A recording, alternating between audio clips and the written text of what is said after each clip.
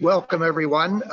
We have about 20 people in the hall here in Eastend, Saskatchewan, and I have perhaps up to 100 folks tuning in virtually.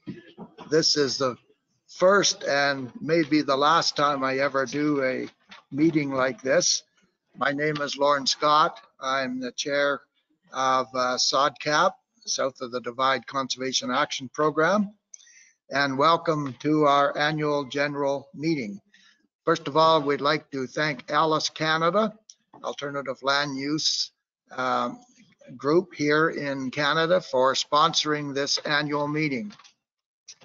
Can you guys hear me at the back at all?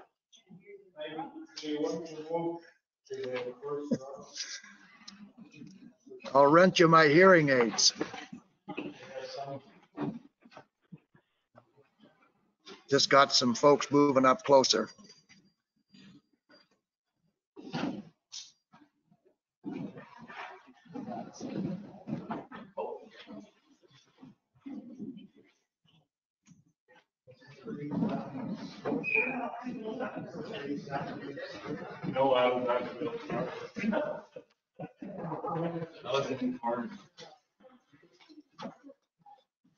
Thank you to Caitlin from PCAP for looking after the audio-visual stuff today. The first order of business is the first call for resolutions. And if anybody has any resolutions, see Tom up here. And I guess that's it for that. You want to read that one out? Oh, okay.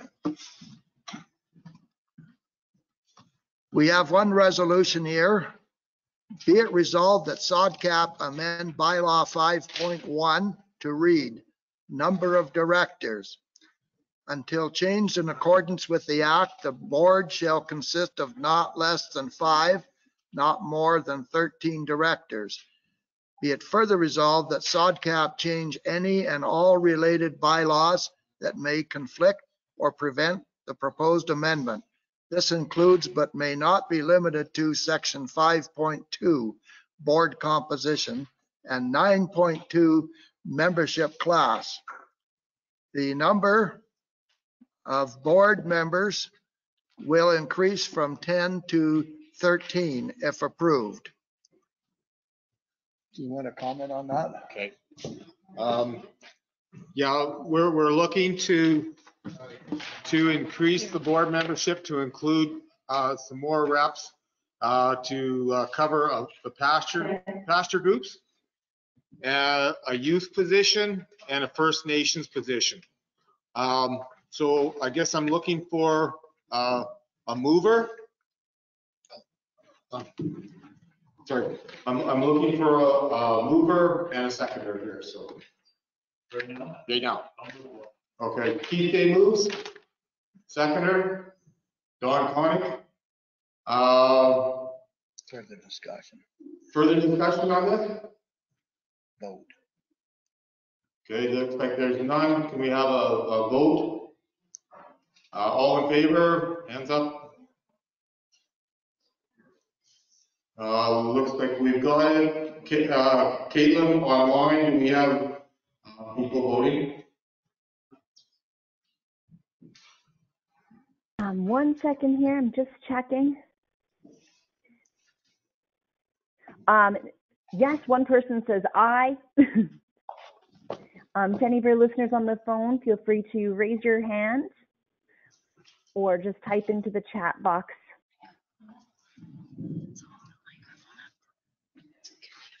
Oh, maybe you can bring the. And there's no hands up.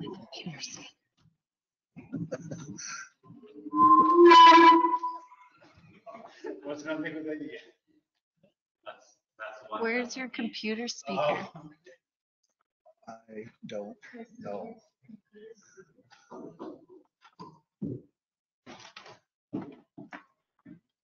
Does it just come out the side? I think it just comes out the side. I like this. You guys hanging around me.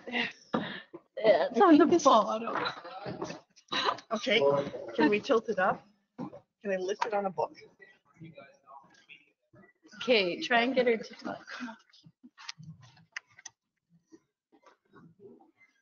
Okay, so this, What is it that I need to do? I can't hear her.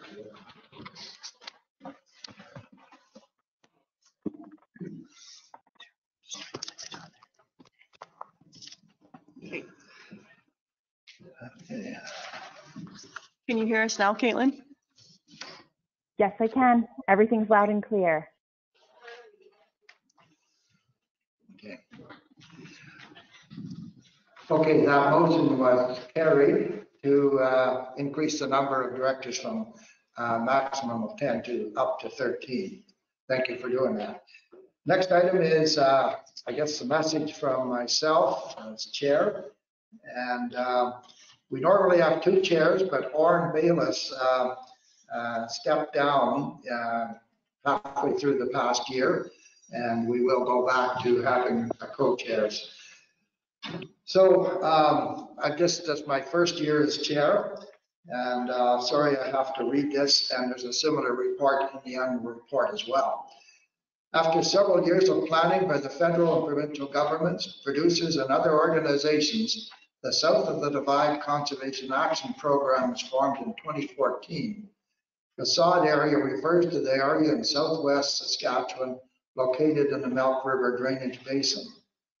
The designers of SODCAP decided that a nonprofit agency funded by governments, industry, conservation interests, producer organizations, and others with a vested interest in the SOD area was the best way to achieve their objectives, which mainly focused on species at risk conservation.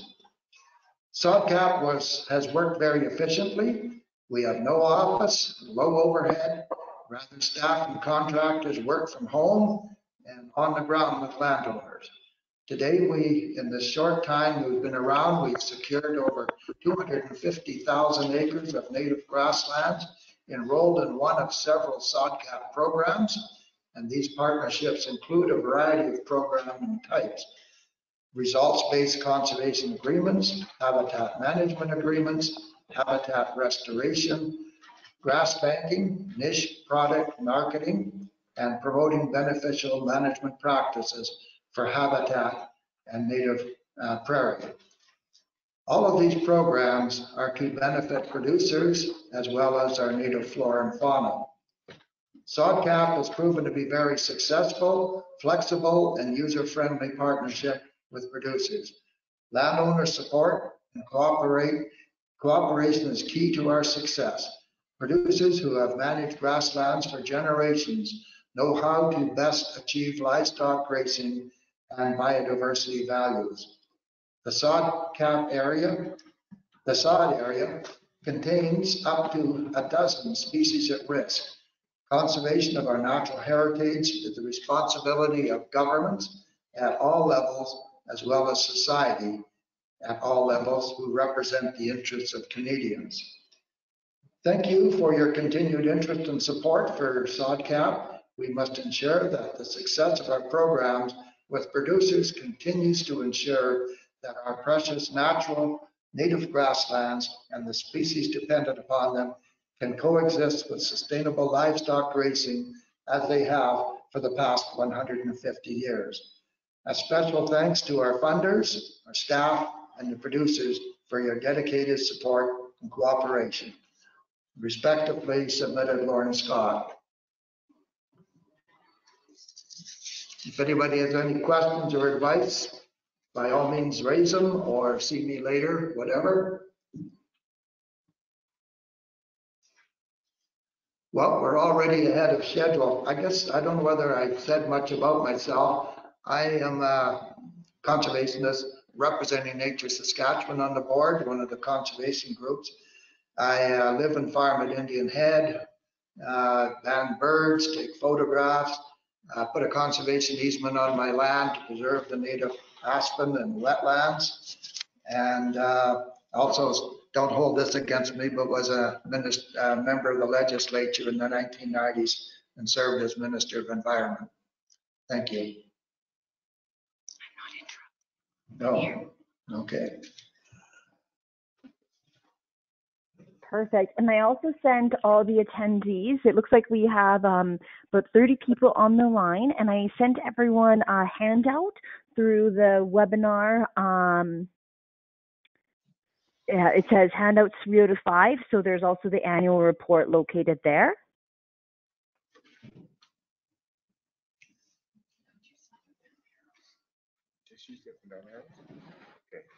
I don't even know about that.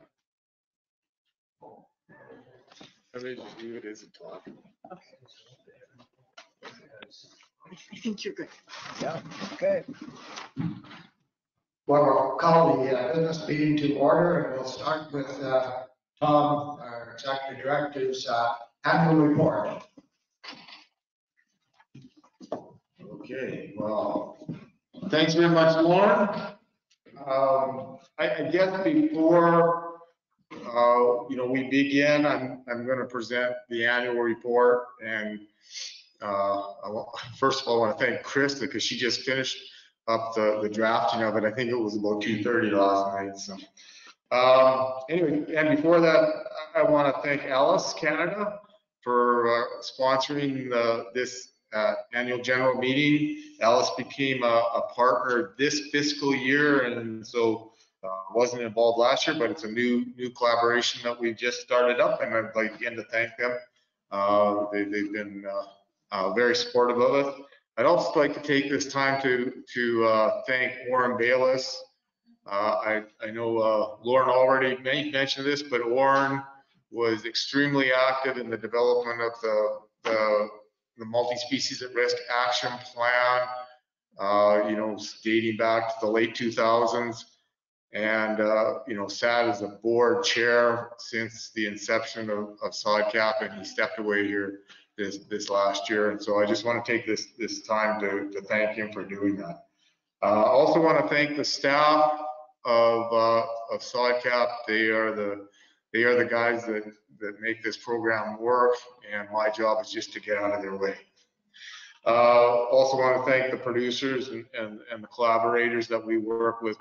We have numbers of projects and on the go right now and we need those cooperating producers to make this a successful operation. So if you look back to the annual report, and what we're talking about here is the fiscal year of 2019 to March 31st of 2020. So we're going back to there. What the biggest things that we saw in that fiscal year was we wrapped up a couple multi-year programs. The SARPEL program, which was funded through Environment and Climate Change Canada, the funding flowed to the Saskatchewan stock growers, and we were contracted as a delivery agent. The other program was a 3-year program, which was the Habitat Stewardship Program, looking at habitat management agreements on critical habitat for greater sage grouse, and both those programs wrapped up last year.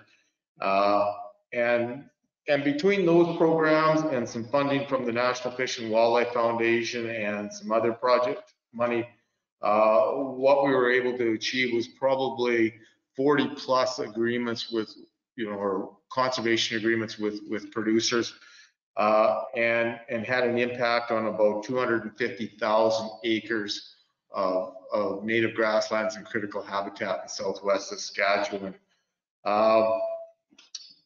We did some evaluations of these programs through third-party independents funded by groups like MyTax and Libero.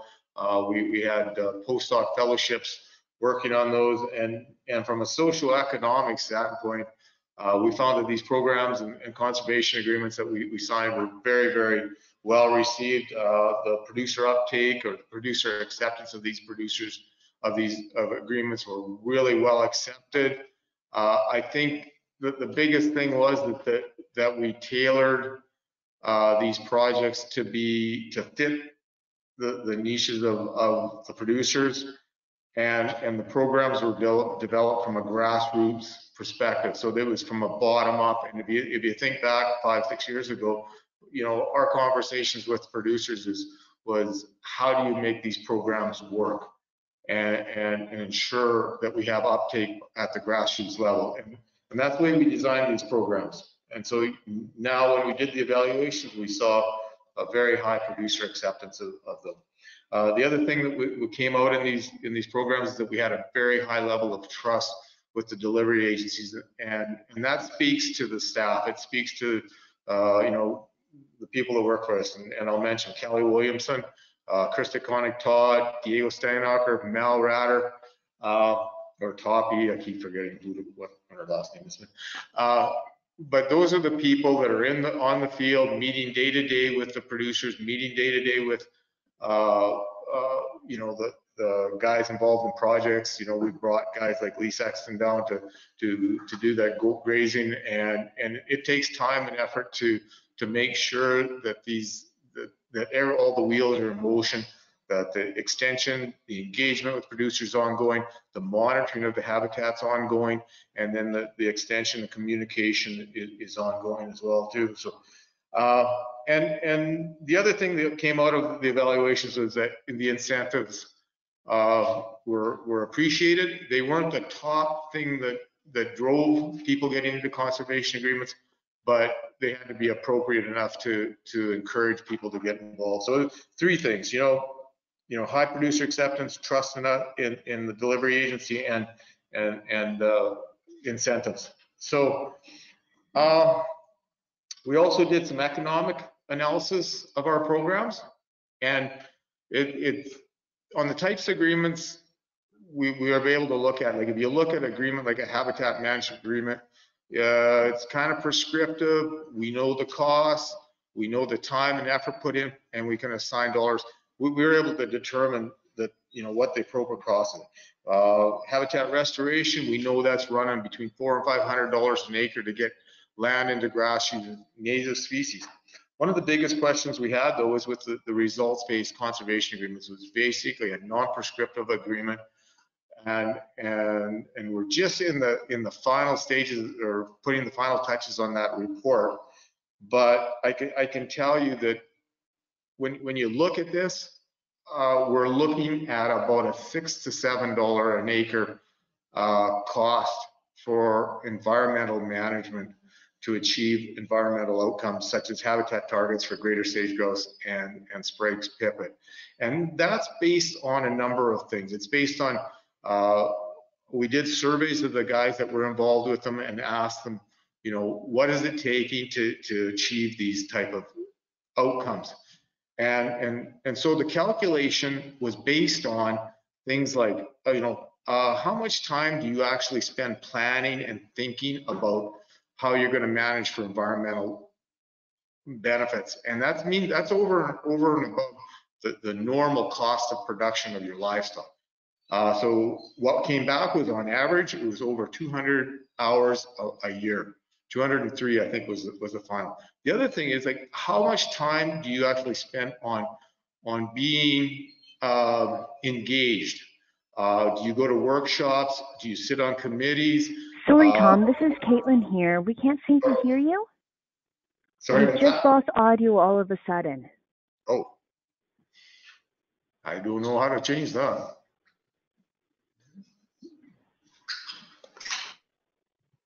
Oh, I've got Krista coming. Oh, Jeff Keith says. Is it working now? You can hear it on his end, so I think it's just me. Sorry, I'll let you continue. Everyone else is okay, just me. You go ahead. You want me to keep talking? Yeah, okay. So anyways, that result came in at about 213 hours. So like, that's in-kind contribution from producers to provide environmental services. We can calculate that. The other things that we came up with was hardcore investment into infrastructure, you know, things like fence, water, whatever else that was out there. We're also looking at lost opportunities, not opportunities to break up the grasslands, but other things like guys used tame pastures for early spring grazing where it could have been annually cropped, or used for green feed, or something like that. And that actually presented a lost opportunity. We also looked at, other costs, things like additional trucking costs, additional movement with horses, additional movement with dogs, things like that, where you actually had to pay more attention. So when you all told and said, and you average this up, put a dollar figure to it and divided by the number of acres that were under these results-based agreements, what was coming up, I think it was in that $673 per acre. So, and these guys are getting paid out about $3.50 an acre. So these guys are actually contributing over and above what we're paying them, if our calculations, hold true. So I think it's important that we realize that the economic analysis has been done on this, and we can debate that one way or another. So I want to point out some of the key projects that we did work on this year. We have contracts with the Beaver Valley and Val Marie grazing corporations on a results base. We're going into our third year right now with them, on 25,000 acres of greater sage-grouse critical habitat. And Diego and Mel and Kelly, I believe, have been out there, and I think they finished up all the assessments for this year. And I don't know what the results were. I don't know. Were they all good? Oh, Diego just put thumbs up, said they all met their targets at their project site. So he's all excited about that. Another project that we did highlight in the annual report was the Raptor 7 project, which was a sort of a habitat management agreement with Tim Christensen from Val Marie, and he ranches near the Grasslands National Park, and he has a significant amount of critical habitat for greater sage-grouse. And what he implemented was a long-term rotational grazing system. So the other things that I wanted to point out, if you look through this, there's been a lot of interest in branding and marketing. And one of the things that we worked on in conjunction with the Saskatchewan Stock Growers was a survey of consumers. We know we can produce environmental outcomes. There's an interest in doing that. Now, is there a consumer willingness to pay for this? And so we did a survey run by Insightrix, and what came out of that is well, it was obvious, but I mean, price and quality of product is top of mind. But there's a significant portion of the population that is willing to pay for beef or specialty products produced in an environmentally friendly way, and such as being sourced from native grasslands or sourced from critical habitat for species of risk. So it's very, very important that we realize that, and I think there's a desire from some producers to tap into that market. So a couple of the agreements that we did do, did exactly that. And one of the producers that we did work with produced a video. We produced a video with them to highlight their operation, to help them market their kind of a branded beef. We have a brand, it's called Prairie Provides. We can put that on there. And I think this kind of branding and marketing needs to be explored more, by producers, and there's a movement out there that is kind of supporting what we call Bird Friendly Coalition, and it's made up of a number of different groups, and we're a part of that right now. So I think it's a very important thing to do. So anyways, moving forward into new programming this coming year and down the road, there is going to be a next iteration of SARPAL. It's not going to be, last time it was like about $2.6 million over 5 years. It's not going to be that same amount of money, and it's going to be more focused, I believe. I think the Environment and Climate Change Canada would like to see us work more on private lands and work more on securement and target greater sage-grouse critical habitat as opposed to, you know, native grasslands in general. And so that's kind of the direction the SARPEL program is being pushed towards. So if we're going to work on native grasslands in general and critical habitat for other species, I think we're going to probably have to secure other funding. And Alice is one group that we've actually secured funding from to do that kind of work, and we've already initiated the funding for that, for restoration projects on that one. So some other groups that are coming on board, back on board, SaskPower is back on board, providing some educational money, and that will be going forward. So we've got some irons in the fire as far as future funding, and I think that's important. Just before I wrap this thing up, I just want to comment on some of our extension and communication activities that we've done. And you know, it's one thing, we spend lots and lots of time working with producers and working on projects and achieving that, but we also do a lot of extension, like public awareness type extension, and just there's a list of about a half a dozen or so items here in the annual report, and just to touch on a couple of them. We were extremely involved in the Transboundary Grassland Workshop, which was hosted in Regina this last year, and that brings together partners from Alberta, Montana, and Saskatchewan. It also was worked with the Native Prairie and Restoration Workshop, which was usually led by the PCAP people. This last year, we actually, one of the things that was suggested by our board was to bring more First Nation engagement in, and that's been done a couple of years ago. So what we've done this last year is we actually had some range health and plant identification work days at the Nicanite First Nations up by Maple Creek there. And we did go in and work with the Healing Lodge there. We did a couple of workshops with them and brought their residents out into the field, worked with one of their staff at the Healing Lodge and presenting that. So that was very good. It was interesting, eye-opening for me. We've done invasive species workshops for rural municipalities. We've done multi-species management conservation planning at Eastend in conjunction with PCAP, I believe.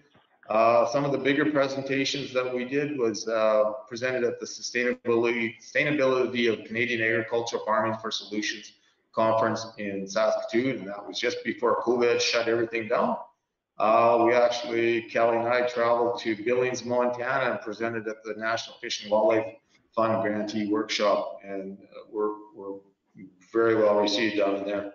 We're publishing papers. We've got a strong social media program. Melanie has been instrumental in putting out social media tweets and Facebooks and whatever all that stuff is. So it's all good stuff. So anyways, I think that's important. And one of the things we really have to stress is that we have to increase the awareness of what we're doing, not just in the farming community, but also in the general public. So I think that's where we haven't done a lot of work, but I think that's someplace that I think we need to work to. So I'm going to wrap that up. What I would do is, this is a long document. If you haven't, take a read through it. Everybody has access to it. It'll be on our website if you don't have it right now. And if you have any questions whatsoever, please contact us. I think Krista threw up the names and contact information of myself and Lauren and all the staff. So any one of us can probably answer those questions. So I'll wrap it up there, and I'll turn it back over to Lauren here. And then I'm going to ask, we're going to do a call for, am I doing a call now? Are we doing the call for nominations now? Yes. Okay, so I'll get, Caitlin, can you unmute Jeff? And I'll let him speak to that.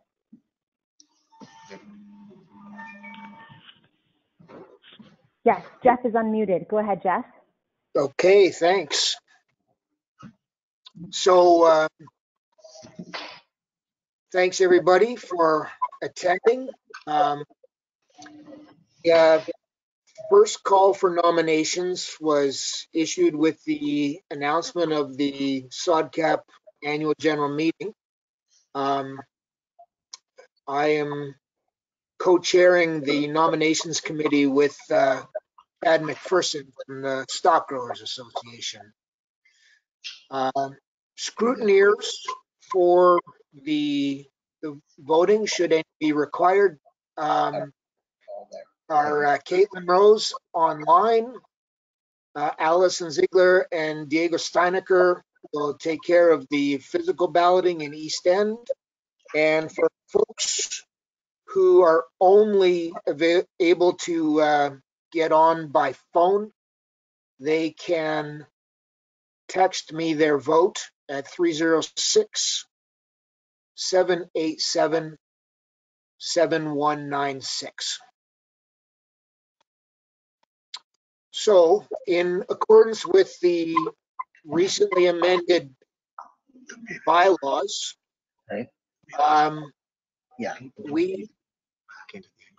we are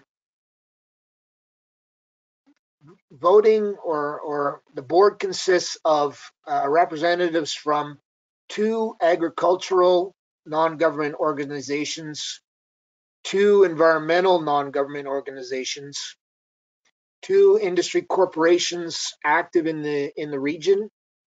We have 1 representative from municipal government, 1 member at large representing local landowners, and we now have 1 grazing corporation representative, 1 First Nations representative, and 1 young producer from the region. Each of the directors serves a 2-year term, and it alternates so that we're not replacing the entire board every 2 years. Terms that expire this year include Keith Day from the Cattlemen's Association, Larry Grant, member at large, and Chad Macy from the industry section. On behalf of the nominations committee, I'm happy to report that the response to first call for nominations resulted in the following persons being nominated for board of director positions. They should be up on the overhead screen. No, not yet. Okay, well, we'll... If you say it, yeah, I have to launch it, sorry. If you Okay. tell me out loud, I will create it. Or Okay. maybe Chris has got it on her end, and Tom. What do you need on the screen, Jeff? Just the names of the candidates that have been nominated so far. We did the first call for resolutions, but not for nominations yet. Yeah. Okay, so from the agricultural non-government organizations, Keith Day from the Cattlemen's Association has agreed to let his name stand. From the environmental non-government organizations, Gord Vadlin from Canadian Parks and Wilderness Society and Mike Burak from Nature Conservancy of Canada have agreed to let their names stand. From industry, Jennifer Barker at TransCanada Energy has agreed to let her name stand. And for members at large, Larry Grant has agreed to let his name stand for re-election. We've also had Dale Mosquito from the Neckaneet First Nation agree to stand for the inaugural term of our First Nations board member. Clint Christensen has agreed to stand for community pasture representation. And Shay Anderson has agreed to let his name stand as a young producer for the upcoming term. So we have the last 3 positions to fill, and we also have 4 positions from the existing board left to fill, so 7 positions in total. And so I would, at this time, call for any nominations from the floor. Caitlin, you'll let me know if anything shows up. Yes. There's also a question about who is allowed to vote. Would you be able to elaborate on that? We believe we agreed that anybody that is present in person or virtually at the time of the call for votes is eligible to vote. Okay, thanks for clarifying that. And then I don't have any nominations on the webinar. Any from the floor, Lauren?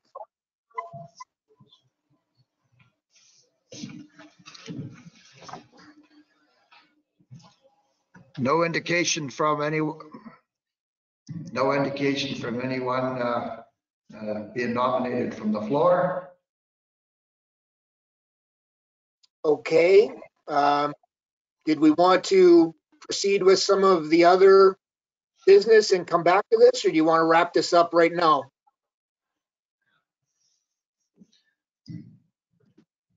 I think while we're on it, let's wrap it up now. Okay. All right.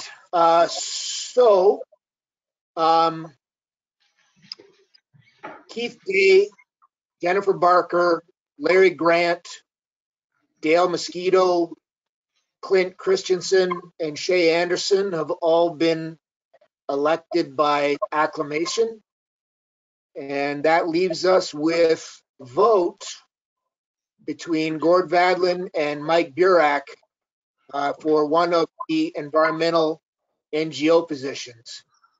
And I would ask Mike to briefly introduce himself and tell us about why he wants to be on the board. And then I'll allow Gord the same opportunity.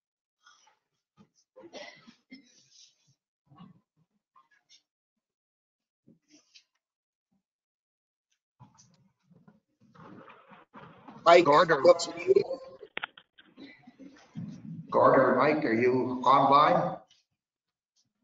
They look muted. Yes, actually, each one is muted themselves, so I can't unmute. But Gord or Mike, if you can hear us, maybe you can unmute and introduce yourself.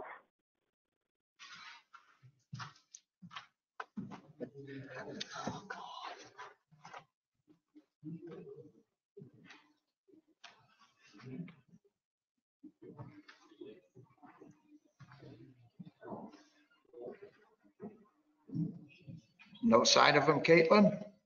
Oh, hi, it's Gord here. No. Yeah, so sorry, I originally had a message that I was muted by the organizer and I was not able to unmute. So, but that's changed now. So, I know Mike was given the opportunity to go first, so I don't want to just step in and take his spot if he's ready to go as well.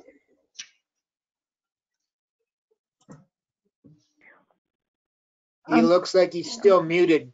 Oh, there he is. Go ahead, Mike. All right, can everybody hear me now? Yes. Yes, we can. Sorry about that. No, that's okay. So my name is Mike Barak. I'm the program director for Southwest Saskatchewan with the Nature Conservancy of Canada here. So for NCC's purposes, the Southwest subregion is basically the mixed grassland ecoregion as well as the cypress upland ecoregion. So I've been in this position for about three and a bit years now, and in total I've been with NCC for just over 5 years. So I guess a bit about my position with NCC and how it kind of fits in with all of this here. My role is to lead our securement projects, so any new land acquisitions that we undertake in that area, so in the Milk River Basin in particular, are handled by myself, first of all, and then are passed on to some of our stewardship staff who report to me directly after that. And then once that happens, I still oversee all the stewardship of those fee simple lands. So currently in the Milk River Basin, we have 3 properties. Old Man on its Back is probably familiar to most people, as well as our Wideview property, which is 3,000 acres just outside of Grasslands National Park. And then we recently, last fall, added 3 more quarters southwest of Console to our portfolio as well. And then we have another project that's kind of a bit too early stages to really talk about too much, but it could be, I think it's 5 quarters that we'll be adding in that same kind of Console area again. So we have about, in addition to lands, we have about 55 conservation easements in the Milk River Basin in general, and then a whole bunch up in Cypress as well. So that is another part of my job, is both signing new conservation easement agreements as well as helping the staff that are on the ground to actually manage those and do all the compliance monitoring and things like that. And then on top of that, also responsible for the financial side of all of that work and activities. So the annual budgeting, work planning, proposal writing, fundraising, some donor relations as well. I was actually previously on the SODCAP board briefly. So NCC has been part of the board, I think, since the group kind of started. And we decided at the end of, I think it was 2018, that we would take a step and see if other environmental groups wanted to kind of sit on the board for a bit of a change. And then we were asked to rejoin here now that there is an extra seat that's opening up for ENGOs. So we thought, stepping away from the board, we found we were a little bit more out of touch than we expected we would be with kind of the goings on in different groups that are working in the area. So when we were approached, we thought it would be a good way to get back in touch with a lot of what's going on the ground in this general area. So that would be kind of what we're hoping to get out of this again by coming back to the board. All right, thanks, Mike. Gord, you're ready? Yeah, I'm ready. Do you want me to turn my camera on, Lauren? Or does it matter? I think you're. In case anybody wants to see what I look like. It's not the best looking fellow, but so yeah, thanks for the opportunity. When Lauren and Chad reached out to me originally with the idea, I also had some questions and agreed to let my name stand. My name is Gord Vodlin. I'm the executive director for the Saskatchewan chapter of the Canadian Parks and Wilderness Society. I currently reside in Prince Albert, Saskatchewan. I recently retired from ranching myself. My family still ranches in the Big River area, southwest corner of Prince Albert National Park, about 300 cow-calf pairs there. And I used to also run a tourism company in that same neck of the woods, taking people out on horseback to view wildlife, wild bison, and that sort of thing. And so that's backcountry trips and that sort of thing. That's also kind of where I got my start in conservation. There is a wild herd of bison there, and I was a founder of an organization called the Sturgeon River Plains Bison Stewards, which was essentially a rancher-led organization that focused on the dealing with the issues related to having a wild bison herd in the area, while also doing that through the lens of conserving the herd and making sure that it remained viable. So that's where I developed my belief that there's a strong relationship and strong potential on rancher-led initiatives for conservation, and it's really definitely how I cut my teeth. My work now with CPAWS really focuses on collaboration and collaborative approaches to conservation. My work is sort of across the province. A lot of work in the boreal forest with caribou and those sorts of things, and a real strong focus these days with CPAWS on building relationships with Indigenous partners and First Nations and Métis partners as a big an important role of any sort of conservation initiative going forward. So yeah, a real strong background in working with ranchers and with Indigenous communities, a real focus on collaboration, and CPAWS as an organization, we've been around since 65, 1965. So organization like NCC with a long history, also we work very well with NCC. In fact, Jen McKillop and I were just up in Cumberland House, just got back late last night. So yeah, it's an honor to be considered and to have the opportunity to present this to you folks, and happy with the decision either way, and looking forward to hopefully working with you no matter how the vote goes down here.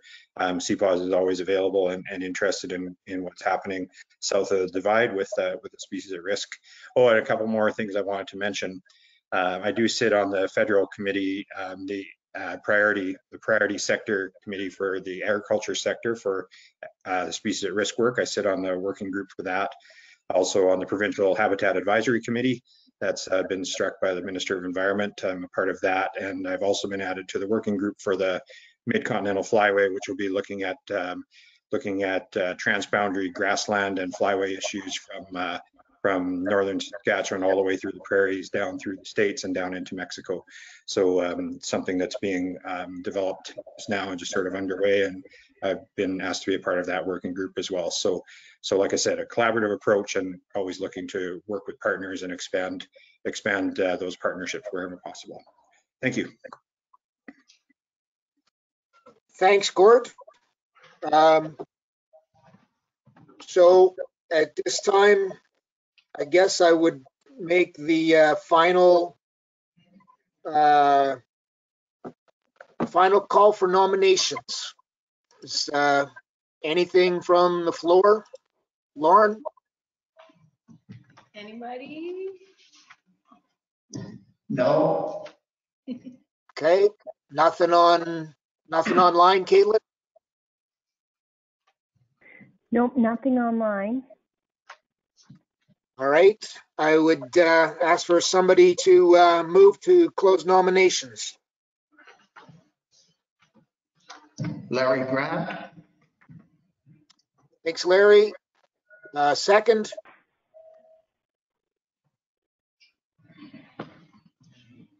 Sharon? Yeah.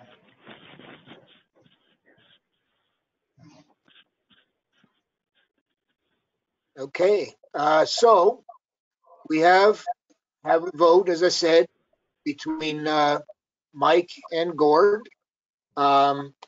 Folks online should see the quick poll that Caitlin has set up. If you could vote there. Allison, Diego, you guys have paper, I hope, and can collect ballots from people who are present physically in Eastend. And anybody that can only call in on the phone is free to, as I said, text me 306-787-7196. What do we need? 5-10 minutes to vote and collate the numbers? 15?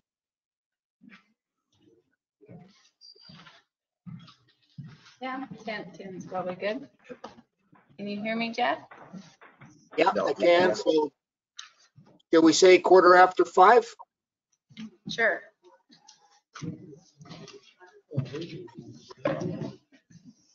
5:15 then, Jeff.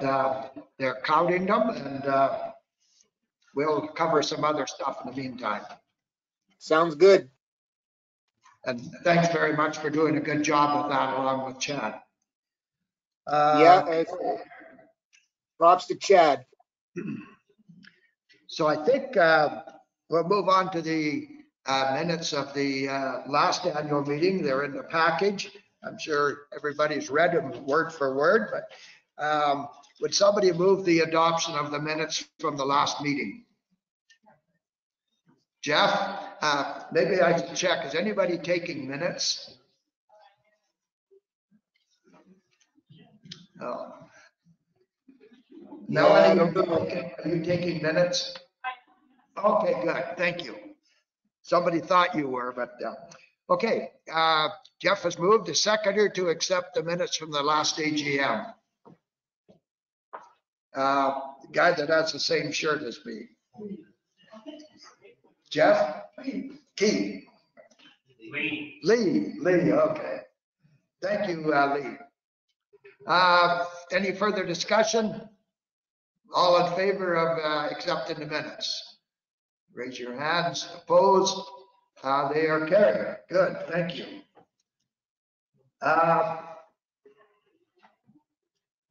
He's busy now.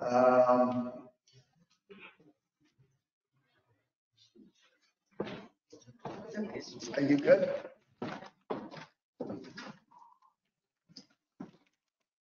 Most important person here, she looks after the money. Oh, thanks, Lord.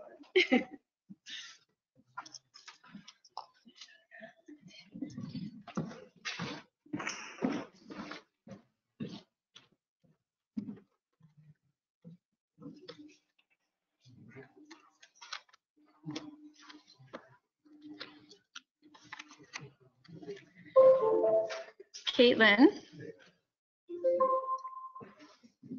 Yes. Right now what's showing on the screen is still the voting. Okay. Can you show our? Oh, do you want to your screen? Do you want to? Yeah. So I think I can close the voting. I think everyone's had a chance to vote online. And I will send you a window, and you'll want to click show my screen or show my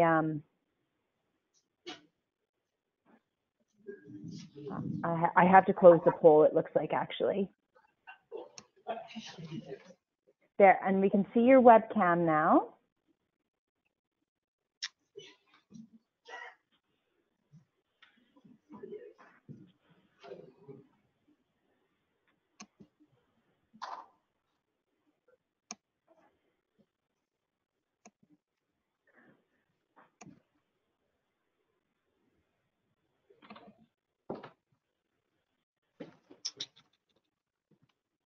I don't know whose red one that one is.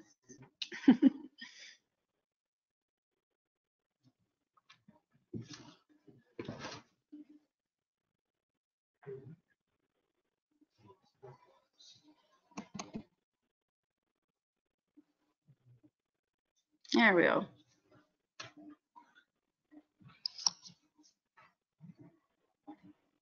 Are we good to go? We're good to go. So my name is Allison Ziegler. I work with SODCAP. I am a chartered professional accountant with my own business here in Eastend, Horizon Business Solutions. I got involved with SODCAP quite a few years ago now, from a board member that was on the board at the time, wanted some support services on the financial side. And I was nervous because I didn't have a lot of environmental experience. I'll be honest, none. And but when it comes to the numbers, that's my forte. So I've learned a lot in the time that I've been with SODCAP, and I'm really enjoying being on here. So I'll try not to bore those of you that aren't that interested in this, but in the end, it all kind of comes down to the numbers a lot of times. So I like to ramble on a little bit about them. Our year ended March 31st. So I'll just go through a few highlights. Everybody should have the financial statements that come with the AGM package. They were a separate attachment, so you can have those in front of you. Because you have them or have access to them, I'm not necessarily going to put them right up on the screen to view. I created these funding and expenditure graphs because I feel like it provides a little bit better of a presentation of where the money goes and where the focus of the financials are. If you're looking at kind of the first pages, you are looking at. I'm sorry to interrupt. Did you want me to post them on your screen there? Whichever. I'm going to flip back and forward. So I'll just mention, yeah, I can mention when I want the funding graph up if you want, Caitlin. Just if you want me to put the screen up there, like put it up on your screen. To put the what? Sorry, did you want me to put your report on the screen there? Like I don't think we can see it on our end here on mine. Can you see the funding graph on your screen right now? No, I don't have it. Maybe some other webinar participants can type in, but I don't see it yet. If you can share on the screen. And is it the? It's just a circle graph. Can you see that?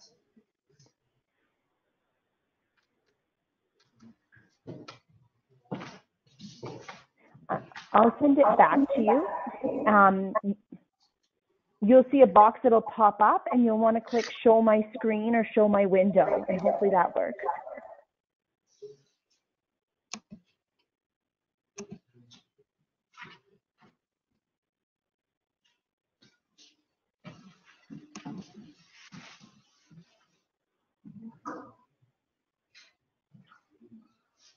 Can you see it now? Yes, perfect, thanks. Got it. Sorry about that. Okay, so if you go to page, it's actually page 4 of the financial statements, but on the bottom page of the financial statements, it shows as page 1, and that's just the statement of financial position. It's the balance sheet with the assets and liabilities of SODCAP. So like I mentioned before, March 31st, 2020 was the year end. So that's what this report is up to. The cash balance sitting at 145,740. Everybody can kind of read through, look at it. What stands out, I think for me, when looking at this is just, is there enough assets to cover the liabilities that we're showing at the end of the year? And there is. There's ratios that we do kind of to look at that and just make sure that at the end of the year, we're going to be able to pay all the bills, that we've got enough cash flow for that. So it's a strong balance sheet, I think. There's always room for growth. There's always room for things to be better. But in the end, it ended okay. A couple things I just wanted to point out. Prepaid expenses is just related to some of our insurance costs. That's pretty standard. We pay the insurance all out at one point, but a portion of it goes throughout the year to the next year. And accounts receivable and accounts payable. So accounts receivable at the top, all of that has already been collected in this new fiscal period. So that's good. There's a little bit still outstanding from Environment Canada, but we're working on that. Same with accounts payable. That's all been dealt with in the last 6 months or so. So everything has been accounted for.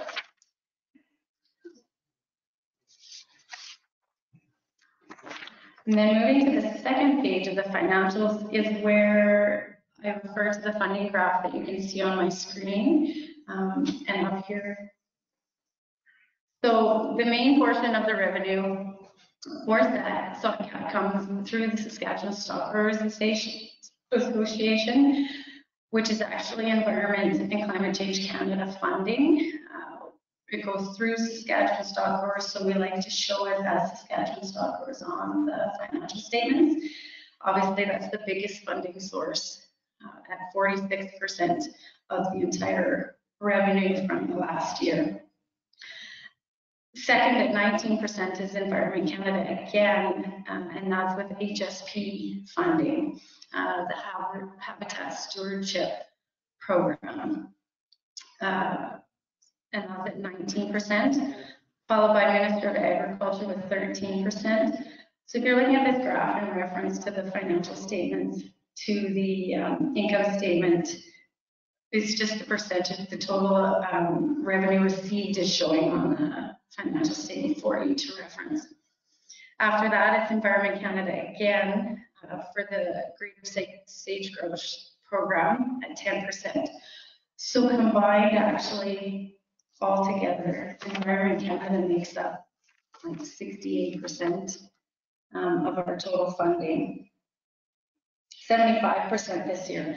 75% of our total funding come from Environment and Climate Change Canada. So they are definitely a key funder for the operations of SODCAP.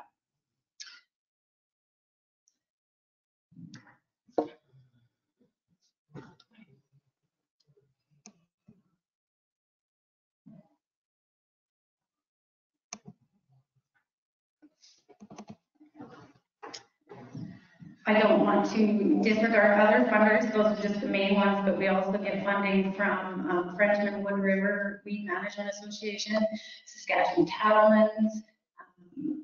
We got some funding last year from Service Canada for some summer students that we hired. So every little bit from anybody helps, absolutely, to get the programs done, but I just wanted to highlight the main ones. Always interesting is then where does that funding go?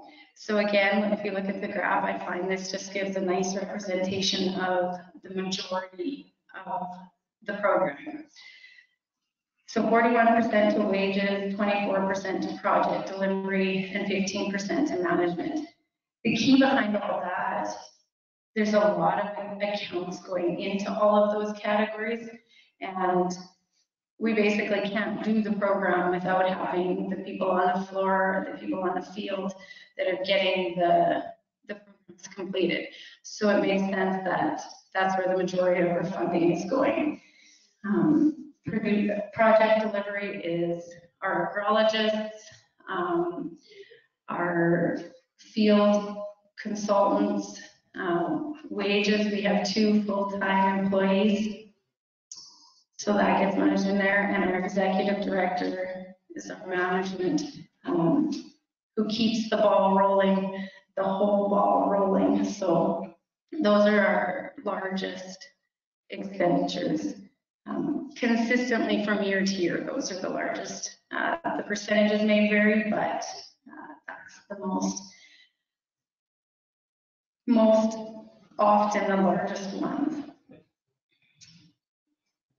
After that, producer agreements, the actual payments that we make out to the producers that we're working on from year to year are 13%. And then after that, it's a very small window of all of the regular business expenses, accounting, advertising, insurance, meeting expenses, office expenses, workshops, that kind of thing that we put on.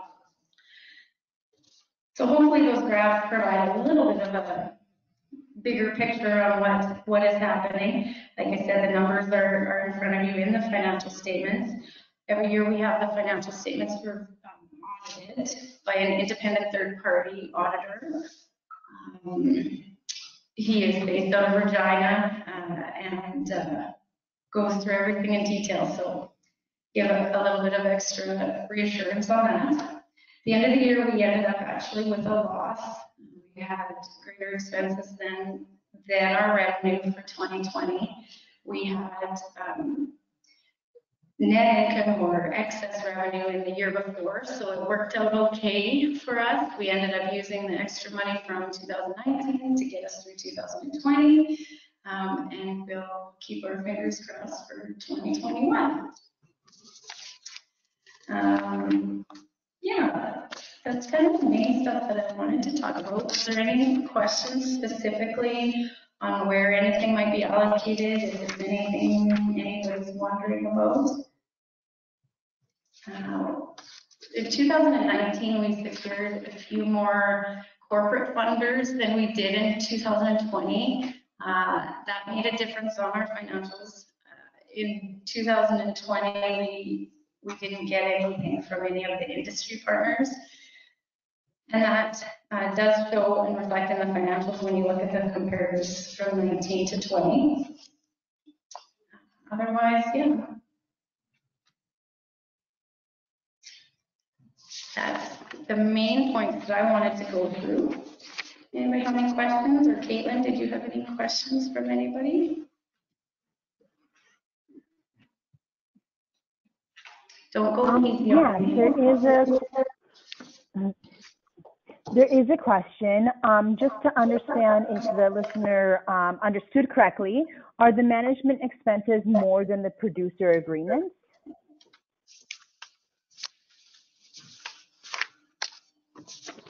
Yes, the producer agreements are based on what gets, yeah. Like, yes, they are, they show us that, but Tom would know that. Okay, so just to clarify, these are SODCAP's books, and the producer agreements that were paid out are reflected here, and those are the monies that flows directly from SODCAP to producers that we're working with. Under the agreements with the SARFL funding and the National Fish and Wildlife Foundation funding, those monies flow to the Saskatchewan stock growers, and the stock growers make the payments directly to the producer. So, so on stock growers' books, you'll see very little management costs, but huge producer payment costs. For example, producer agreements we paid out this last year were in that $80,000 range. The Saskatchewan stock growers would be somewhere in that $300,000 range, but the SODCAP employees did the legwork to negotiate those agreements. So it's you know, we aim for like a 50% producer payment, 50% management programs with retail costs. So.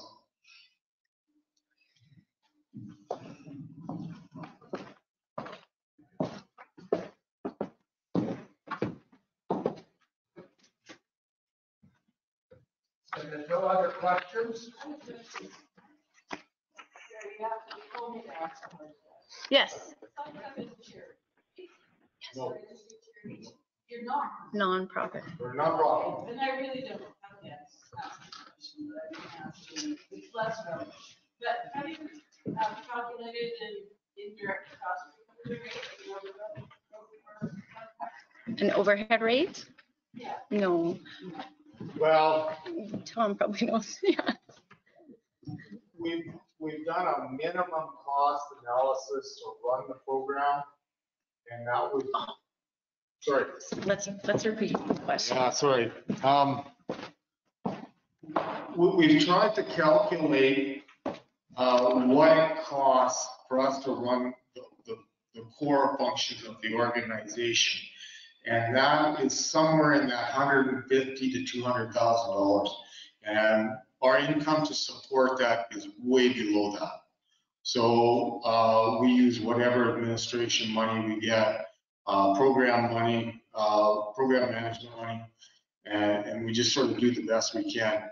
And our, like Lauren said, our overhead is really low because we're all sort of working from home. We have no overhead offices.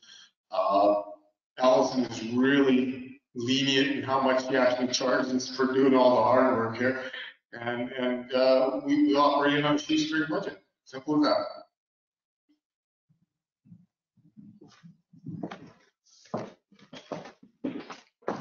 I will clarify too, we aren't a registered charity. We are considered just a nonprofit organization. There is a difference. It's hard to tell the difference a lot of times.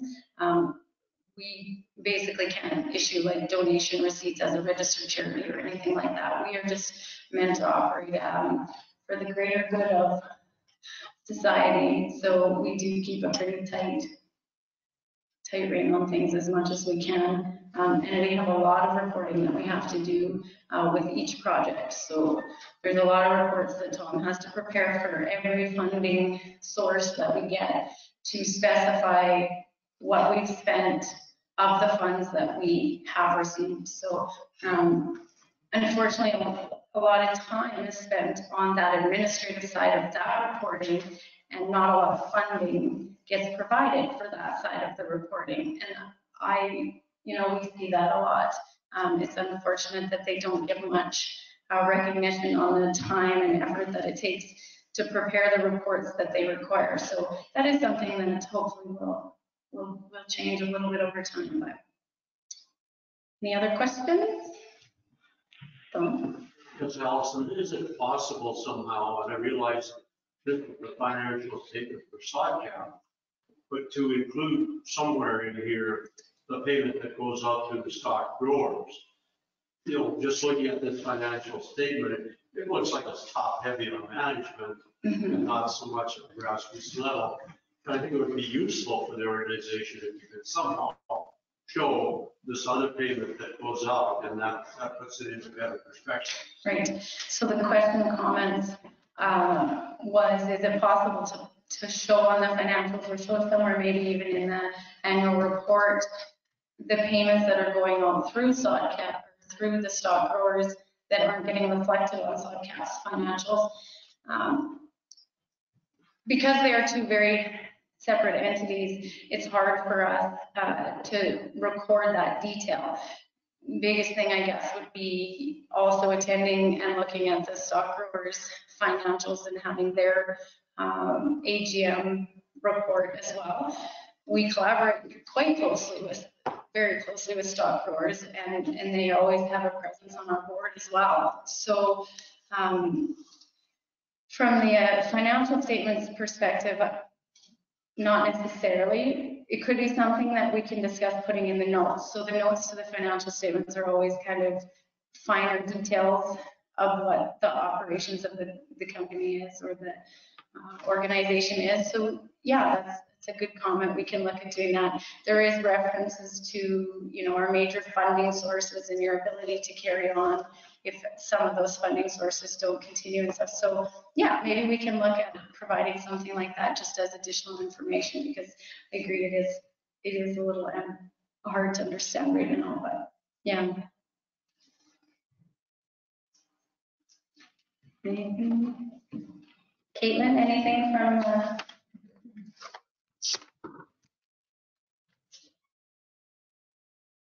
She's still there.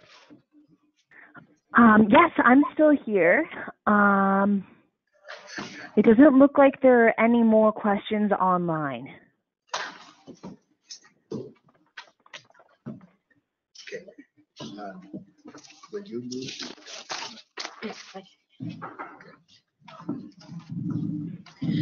Okay, if there's no further questions, we just need to approve the presentation of the financial statements of the draft. These are the draft financial statements for the March 31st, 2020 fiscal period. So we just need Jeff, okay. Jeff. Move the adoption of the financial statements, a seconder. Larry, okay. All in favor? Opposed? They are carried. Now the auditor. the other thing, business item, is we've had quite a few years of using the auditor that we've been using. So we just want to do a new approval for the March 2021 financial statements.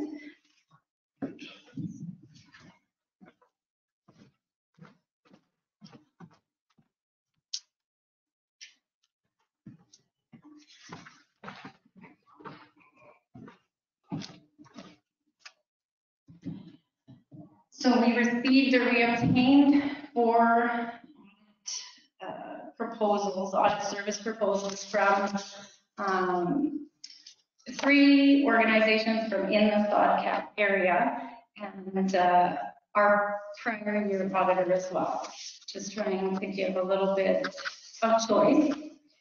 So I guess I'll just go through and give the details of the quote. If anybody wants to look at the quote, they can come up and see it if they want. We were provided a quote from EBT, Chartered Professional Accountants. They are based out of Swift Current and Medicine Hat. They quoted us between $6,500 and $7,500 a year with an additional $1,000 fee for the first year audit. And then we requested a quote on our project audits as well. And they quoted between $2,000 and $5,000 per project audit. I'm just presenting these alphabetically. MNP out of Swift Current as well provided a quote. They provided it for $6,000 plus a $300 fee for disbursements plus tax. And that was just a full quote for everything. Where are they at? They are out of Swift Current as well, MNP. And then our current auditor, RDS, Chartered Professional Accountants, Robert Sotner, he provided a quote for next year of $4,500 plus tax. And then Stark and Marsh, sorry, and Robert is out of Regina. And Stark and Marsh provided, and they are out of Swift Current, Shawmut, and Assiniboia in this area. And they provided a quote of $7,250 to $7,750. And a one-time setup fee between $750 and $1,000. So, sorry, $7,250 to $7,750. So, I'm not sure how you guys want to decide this. I can repeat. Are you happy with the current audit? Is it just good to work? It's not my decision. Yes, I do have. Go ahead. We're looking. I know people from all of these firms and I've dealt with Robert as well. So I have no, I'm willing to work with anybody. I don't have any preference to anything. So, and I prefer not to give any direction just because I do the finance. So I'm sorry. But there's a problem, they pass the buck. Larry? Any concerns about the present auditor? Does he do a good job? Yeah, he's. I'm sorry, I forget. Yes, I haven't had any problems with Robert. I don't know much about him or the other services that he provides. He asks me lots of good questions, I think, and is always easy to deal with. His quote has come in the lowest. If I could say anything, it's probably simply because he is an independent auditor, probably. Sole proprietor auditor, I guess, might be a better question. Okay. Don? I would move that, given the quote, which I understand was the lowest, that we would retain our present auditor. Okay. Don moves that we retain the present auditor. Don moves that we retain the current auditor. Is there a second? Larry, thank you. All in favor? Opposed? It's carried. Thank you. What's next?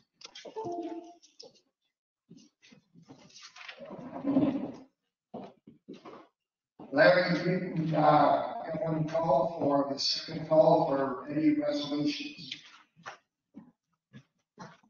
Sit in the chair so you can talk about that. For those on airwaves, my name is Larry Grant. I am now calling for second call for resolutions. Thank you. Are we ready for the vote? Who is going to be the conservation rep? We are. Okay, go ahead, Jeff. I'm pleased to announce that Gord Vadlin won the election for the SODCAP Board of Directors.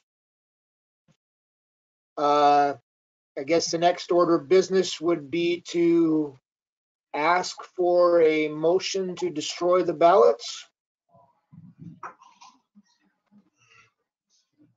Larry had moved that we, a motion to destroy the ballots. A seconder? Jeff, thank you. All in favor? Good, thank you. All right. I declare the elections closed for this year. Thanks, folks. Sorry, I missed who won. Gord? Okay, that's acoustics in here. Yeah.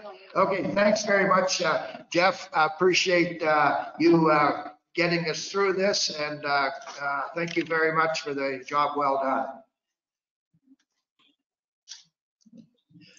And before... Thanks, Lord. Thanks, everybody else. Yes, thank you, everyone.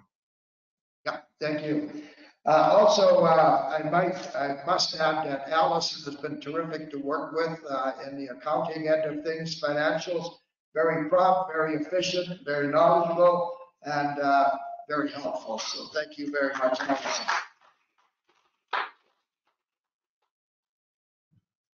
Third call for resolutions.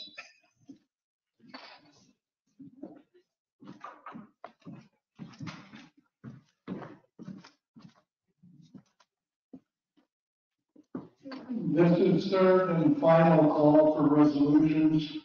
If anybody has any, please bring them forward at this time. Don't see any. It doesn't look like there's any resolutions coming forward, so that will be it. Good, thanks, Larry.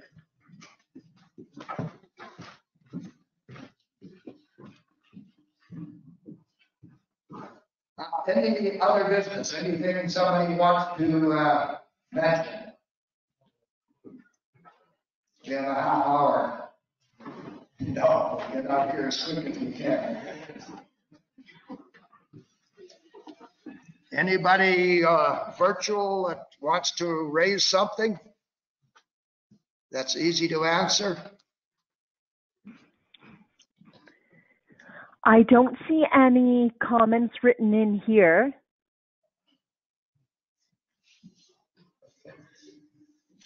Sorry, I missed that. There's no comments written in here. Okay, well, Caitlin, thank you for keeping the electronic end of things going. And first time we've done this, it may not be the last time, who knows, but thank you very much for your help and for everybody who joined us online.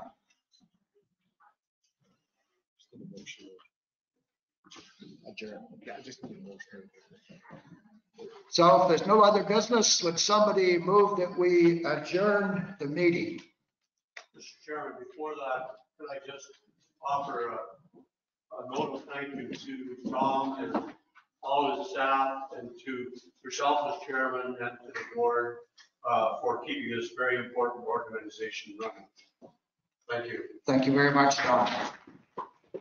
And that included Crystal.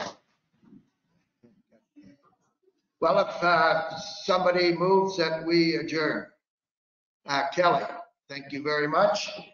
If the board could hang around here for a few minutes, we'd just like to get together, probably 10 minutes at the most. And that would include our new board members like Dale and Clint, and Gord is in PA. And Shay, yeah, okay. So if you guys want to just hang up, come up to the front here, and the rest of you, thank you very much for your time.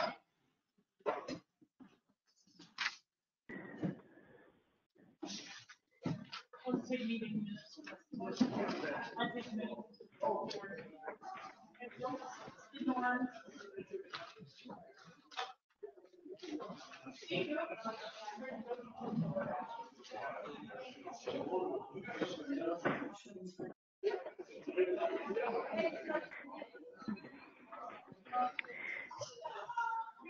Hey, Krista, can you hear me?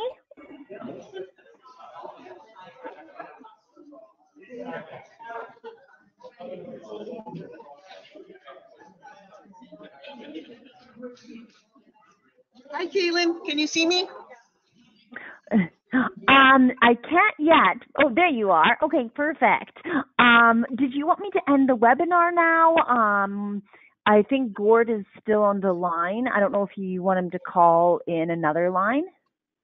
Sure. And I'm not sure Okay. if you, I'm not sure, do you guys still need me? Or what?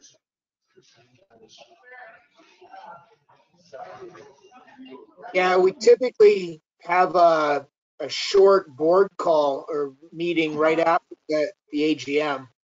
Okay. All right. Happy to stay on the line or happy to quickly call in to another number, whatever is preferable. Why don't we send you a number, Gord? Okay. Will that work? Yeah, that'd be fine. Okay. Yeah. Okay, thank you. Okay, so I will exit the webinar and end it for everyone, and then Gord will call you guys and you have your board meeting. Thanks, Caitlin. Thanks. Thank you. Does that sound good, Krista? Thanks, Caitlin. Okay, thank you. We'll talk to you later. Bye. Bye.